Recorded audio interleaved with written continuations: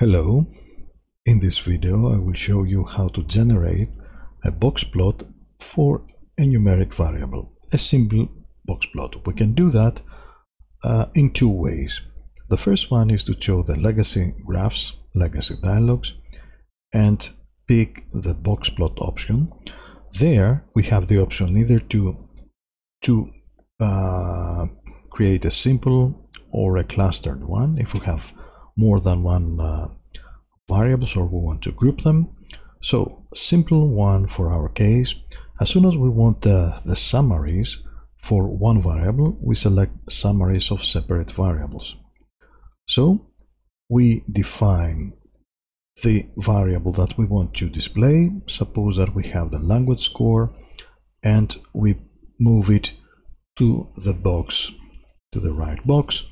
We do not want to customize anything else. We can of course change the options for missing values, and if we press OK, then the box plot is displayed in this format.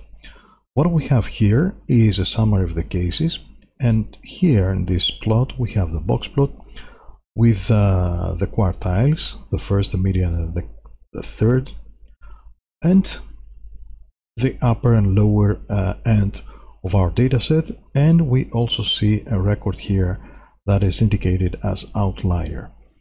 So of course we can customize the content by editing in a separate window.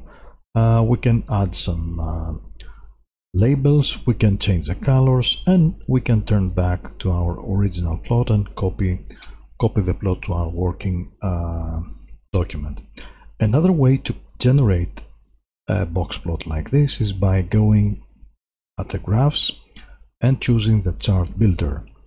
There we can define from the gallery, we can select the box plot, either it is a simple or a cluster one.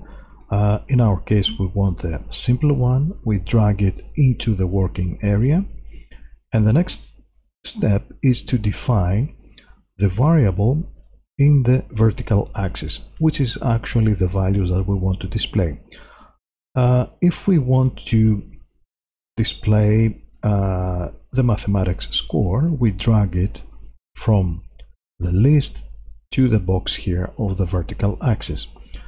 Next, we can go to the right side and maybe customize some options for the axis if we wish. If we don't want to, if we want to let them on default values, we press the OK button, and then we see that the box plot for the math score is generated. We see again the three quartiles, the minimum maximum values, and we see here the outliers. So this is a way to create a simple box plot in SPSS for a numeric variable. Thank you very much.